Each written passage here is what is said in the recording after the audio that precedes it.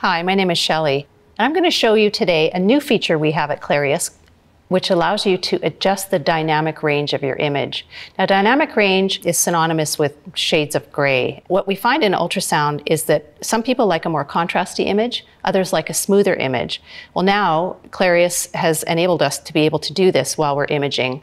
And the way to do this is go into the imaging mode icon, and there's a little icon here with a box with a plus minus. And so I can press that, and then the icon appears on the screen.